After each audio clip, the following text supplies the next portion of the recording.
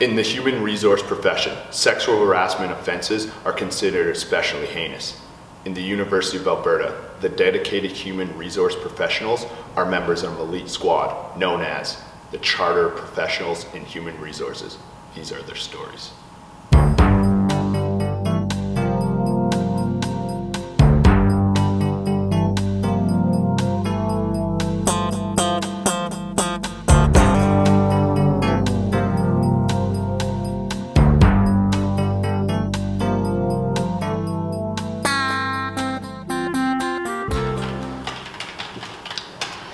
So, what are you thinking? Now that we've finished, we graduated with our human resources degrees, we have them under our belts, what do you think of doing for your next career move? I definitely want to get another designation. I feel like that just makes sense. But what are you thinking about? I'm thinking of pursuing the national designation, you know, like the Chartered Professionals in Human Resources.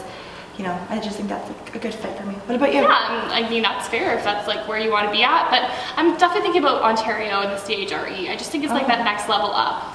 Oh, well, like, I feel like the Canada-wide designation is like pretty good, and like it's what Canada accepts, so like I think I'm happy with it. Yeah, if like you're good with the baseline, I feel like why wouldn't you just go get the executive one? I mean, like, this is the one that, like, the rest of Canada only has one designation, and, you know, Ontario is the only province that has 3, so like, it's good enough for Canada, I think it's good enough for me. Sure. Okay. Did someone say designation? Hi, I'm Austin. And I'm John.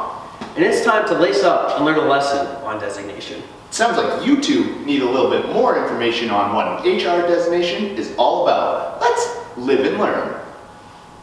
To help these soon-to-be HR grads find out whether or not they should focus on a designation in HR, we decided to take a look at a lot of research, articles, and studies about HR. We put the source in human resource. We've also done interviews with 2 HR managers who have 2 different jobs and 2 completely different perspectives in the field. Right, let's get into it.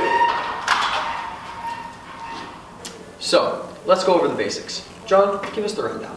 Well, first off, these are very recent issues. And not only that, the poor kids' textbooks aren't even up to date. For organization, it says CCHRA and not CPHR, which was changed in 2016. The designation also went from a certification to actually a chartered professional. Whoa! Well, looking at the Ontario designation, they decided to go with a 3-tier system, with the entry level being professional, mid-level being leadership, and the highest level being executive. And this is the exact reason why Canada changed their designation to CPHR, so it didn't match the entry-level Ontario designation. John, what'd you do to your hair? Just kidding, everyone. This is Faye. Thanks, Austin. So now that we've learned about the types of designations you can get in Canada, let's see, why would you want to get one?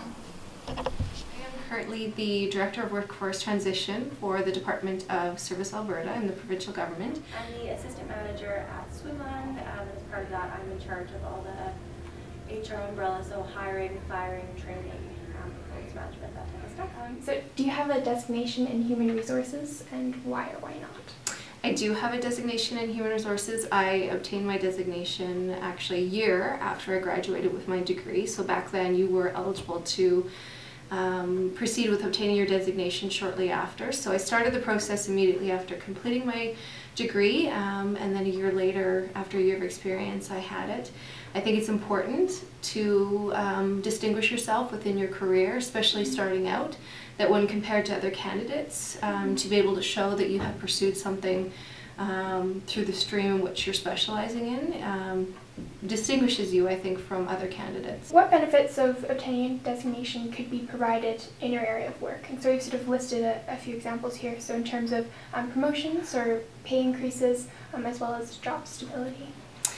So I think not necessarily job stability or salary increases, but I think in terms of just starting your career within government and distinguishing yourself from others. In the Government of Alberta, we don't necessarily require the designation as part of roles within human resources. But if I were to look at a number of candidates who, let's say, had the same number of experience and the same amount of education, and one had their designation and the other didn't, all things considered equal, I would tend to defer to the individual that had their designation as a way of, again, continuing to pursue, you know, their education and their knowledge with our specialty, and knowing that they would have to maintain that through the professional development. Now let's hear about the current state of the HR designation in Canada. Do you have any comments on the current situation regarding the HR designation in Canada as a whole? I think with the designation, it's becoming more prominent and becoming more recognized. I think the change from certification to that of being a chartered designation was a good change, but I think there needs to be more to be done with respect to making it more forefront for organizations and employers to really understand the importance of it, and to make it more of a requirement as part of the roles we hold within human resources. So what trend can you identify? I think when we look at HR as a whole, that we have a lot of employers, the expectations and risks associated with employers are increasing, and so are the liabilities. So I think having a body that is regulated and is a requirement as part of your role within human resources is going to be even more critical, because that ensures that us as professionals are current and up to date on what is going on in our field. What I found, especially in my past experience focusing on labor relations and employee relations, is things are becoming a lot more complex. The issues going to human rights, going through grievances, going to the courts are a lot more complicated than they were before, and things are evolving at a very rapid rate. So ensuring that we're on top of it. So I think that is a trend that is need to be focused on and highlighted for sure. So what do you think are some challenges in the HR designation?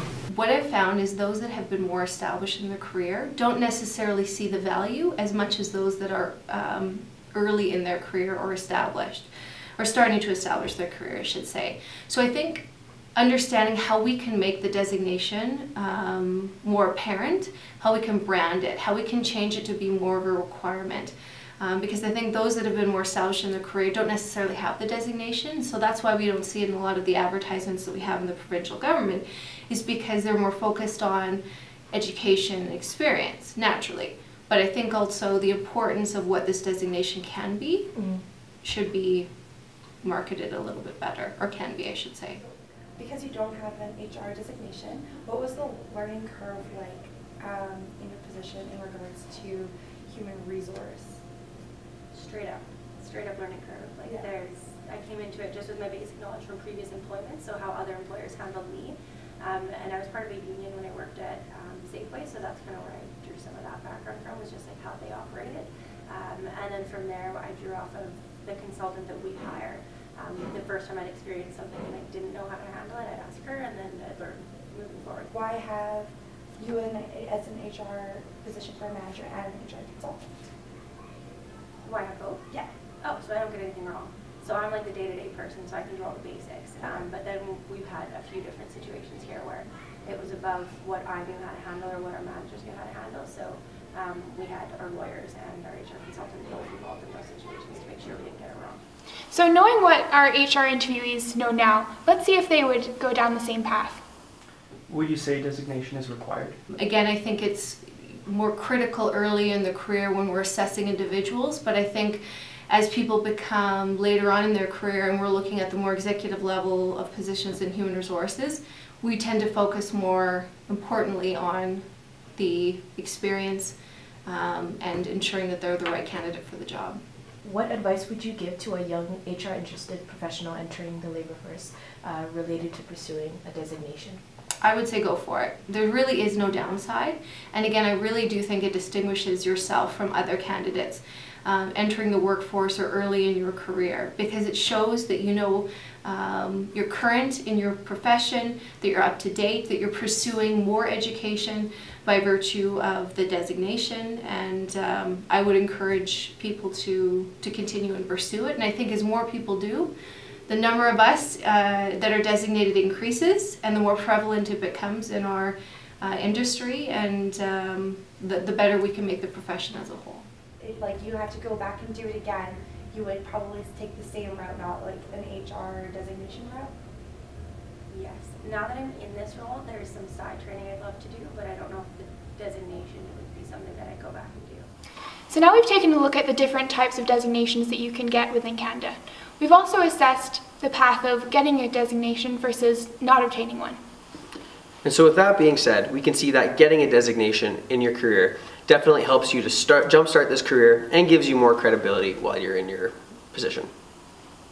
Looks like these girls have a lot more to talk about.